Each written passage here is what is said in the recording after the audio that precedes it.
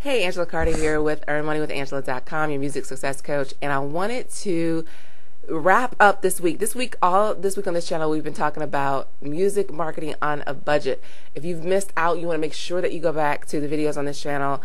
We talked about on Monday, I believe, how to get your music exposed in front of 1,000 people for only $5.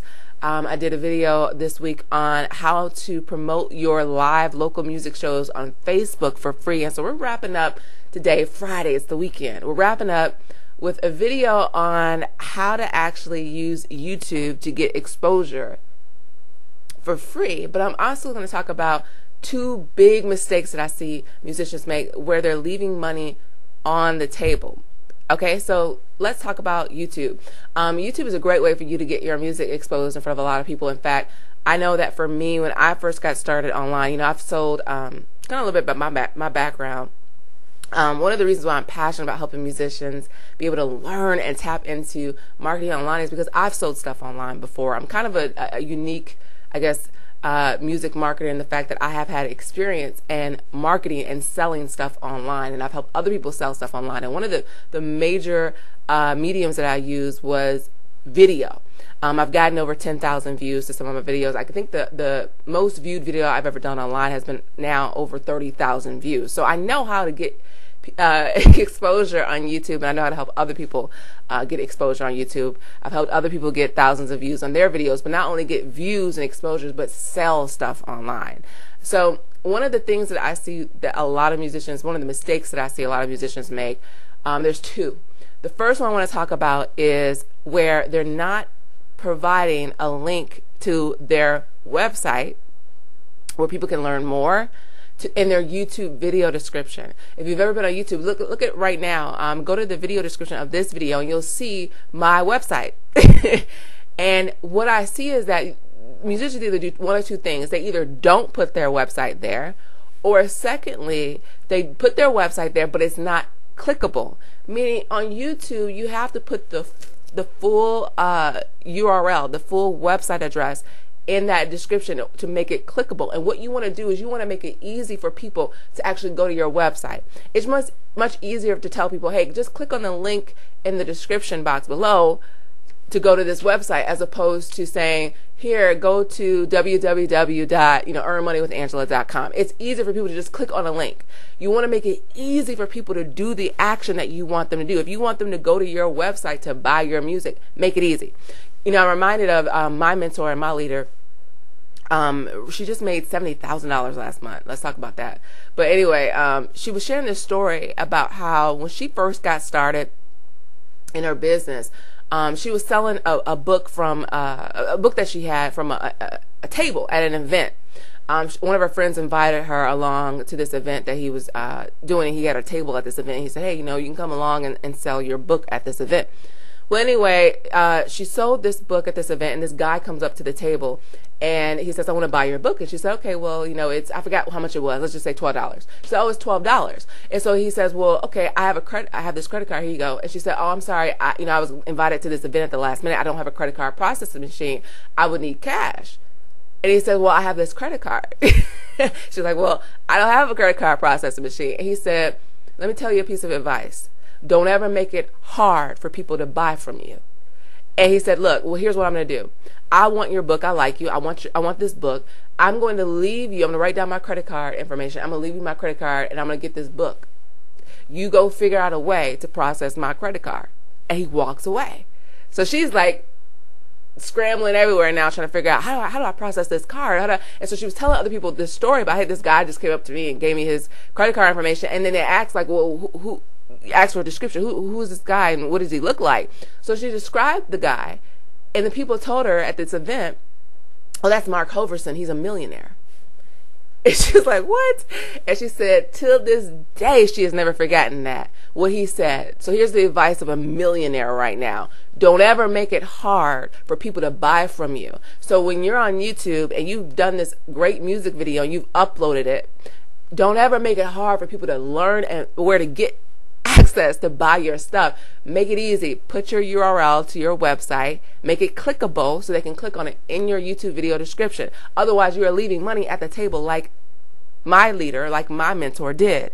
Learn from a millionaire. Second mistake that I see people make on YouTube, especially musicians, is they'll put a YouTube video up and then they just leave it there. And they think that that's going to magically now bring all these views. That's not how it works. Here's what I tell people. It's a strategy that's really, really easy. It's called peep the game. What do I mean by that? Look at what other people are doing, especially what other musicians are doing to get their music out there and to get exposure. Learn from successful people. Watch what they do. So when you see a musician, let's talk about like a really popular musician. When you see a musician launch and release a new video for maybe their latest single, what do? They go out and they promote it. They don't just do the video and then just say, okay, we did this video and we're just gonna just leave it, here. They go out and they promote it. How? They put it on YouTube. Vevo is a really popular channel now, and they do it, through Vevo. They syndicate it through Vevo. We call it syndication. I'm going to talk about that word in a little bit here. They go on television shows. They go on different networks, and they perform the show. Like if you look at a lot of popular R&B artists or rap artists, they not only release their single, but where they go? They go to 106 & Park to release the video, to promote it, or they go perform on 106 & Park. They go perform on all these different shows. There's artists, other genres. They go to Good Morning America. They go to the Today Show. They go out and they promote that stuff. They go promote their new single, their new video. Same thing you want to do. Peep the game. See what other successful people are doing and do the same thing. When you upload a video to YouTube, now you go and promote it. Your job is not done when you upload it. You go and promote that video. Tweet it. That's what major artists do all the time. They say, hey, they tell their following, hey, I just released this new video, check it out. You do the same thing. Go to Twitter, go to Facebook. Those are your networks. You know how I said, the popular artists go to, Good Morning America, Today Show, 106 & Park, TRL, all these different places. Then you have your own network. You know what they're called? LinkedIn. They call it Facebook. They call it Twitter. You have your own network, YouTube. Go out and promote that piece, that video. Go out and promote it. So that's and I said I want to talk about syndication. We call that syndication when you release a piece of content online and you go and promote it. It could be a blog post. It could be, you just got interviewed on a radio, internet radio show. You go out and you promote it, and we call it syndicating, meaning putting it in different places. Put that same piece of content, that YouTube video, and put it on different networks. To expose it to different places. That you do this, and you see this happen all the time with television shows. Like for example, Fresh Prince of Bel-Air is one of my favorite shows from childhood, right? Well, the reruns still show. Back, I don't know when I think it was in the early 90s, right? When Fresh Prince of Bel-Air started.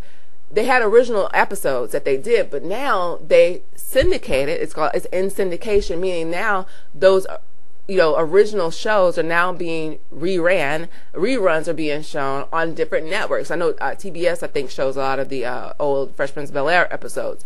So now they took what they had already produced and they're syndicating it on different networks, people that already have a following, right? TBS already has a lot of viewers.